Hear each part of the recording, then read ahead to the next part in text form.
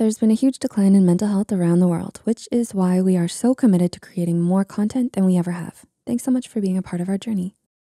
Do you have a toxic family and you're not sure what to do? Having a toxic family member can be detrimental because family is supposed to be defined by love and support. This is a betrayal of the highest order and something, if left untreated, that will haunt someone for the rest of their lives. It's difficult to even admit a family member is toxic, and the treatment isn't easy. Although we do recommend reaching out to a professional for help, here are a few tips to ponder while you decide what to do. Number 1, make clear boundaries for yourself. We know that it sounds simple to say, hey, I like this and I don't like that. And you're right, it does seem straightforward. So why does this toxic person continue to be able to cross those boundaries? It might be that due to fear, being worn down, or not realizing that it's happening, you haven't made the boundaries clear. The problem with toxic family members is not only that they know you well, but they exercise that knowledge regularly to get at you. They know where all the thin spots are. Clarifying a boundary is like adding an extra fortification or making your house out of brick rather than straw and filling in all the gaps. So you need to be super clear with yourself on not only what your boundaries are, but why. Give it some backup. Know that your own limit is because toxic people will overstep that boundary repeatedly. So you'll need to determine for yourself how much you'll put up with before you know it's time to walk. They might rush you before the cement has been set properly. So don't worry about failing the first few times. With practice, you'll be able to hold your own.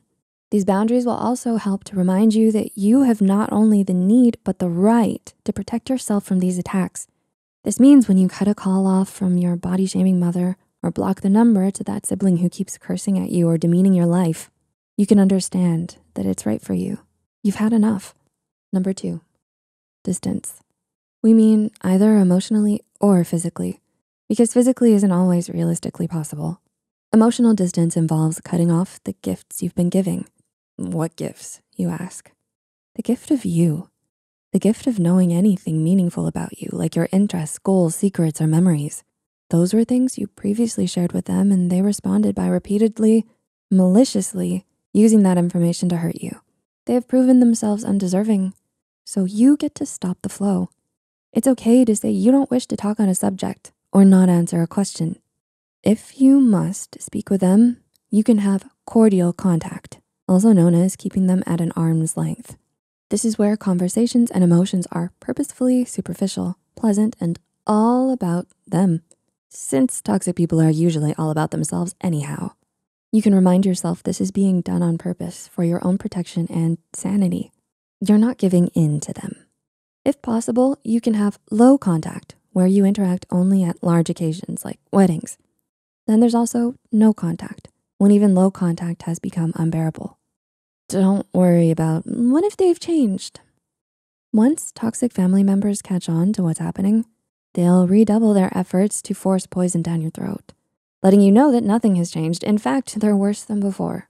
The most important thing to remember in all of this is that it's not your fault that they did this to you, despite what they're screaming at you. Their repeated abuse, despite all your efforts to appease them or talk to them, is effectively a foot shoving you against the exit. So take the exit and let them deal with the outcome themselves. Number 3, don't argue or justify. You know the drill. It's been a blissful week of peace from that condescending, gaslighting family member, but then a call or email will come, and it'll be something that seems to require conversation. So you, being compassionate, ask them what's going on, and it devolves into drama and arguments. Alert! You might want to fight back and provide proof to support yourself. Admiral Akbar says, it's a trap. Oh yeah, he knew what was up. This toxic family member has reeled you into a staged argument they know and will ensure you can't win. Their goal is to make you feel low so they can proclaim superiority. Battles need to be chosen carefully. Determine what arguments and battles are actually for real need to go to war, and which ones are drama and self-made pseudo-emergencies. These emergencies are false and solvable by themselves, but they want to feel the power puppeteering you to their bidding. It's okay to decline being suckered in. You can then conserve your energy for other things, like your own life. Number 4, hold strong to yourself. You need to be your own anchor and lighthouse. Having that strong, solid sense of self means accepting and understanding that no one, including yourself, is perfect, and that you still know who you are regardless of snags along the way.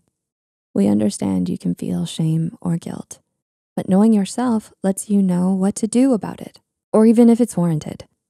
Did you purposefully and consciously act with malicious intent? When it comes to that toxic family member, chances are pretty good that you didn't. There is nothing shameful or bad about simply being yourself. You do not need the approval of that toxic family member. Maybe ignore all of those well done son movies. You only need the approval of yourself for yourself. All those degrading, mean things said by toxic people are usually projections of their own shortcomings that they aren't mature or wise enough to deal with. They instead do the cheap, cowardly move and dump it on others. Their incompetence is not your fault, nor your problem. The rock that is you knows it doesn't matter that a mistake happened. It's not going to destroy you. In fact, it lets you know where you get to uncover more knowledge. And number 5, find support. No man is an island and people work better together. Having and building that support net to catch you is important, even necessary. These are the people you know you can lean on when your toxic family's attempts to recapture you get hard. Support can also come from a therapist or program, as well as new friends who have nothing to do with your family. Healing and breaking away from abuse is a process that takes time. Be forgiving and patient with yourself. This journey will have you looking deep into your core and more closely at others. A breakage needs to happen before you're able to start rebuilding, and you know you have the strength to do it. Nobody, including you, deserves abuse, and you are worthy of so much more. What other advice do you think could be helpful? Are you trying any of the tips we talked about? Discuss and share in the comments. Thanks so much for watching, and we'll see you soon. Take care.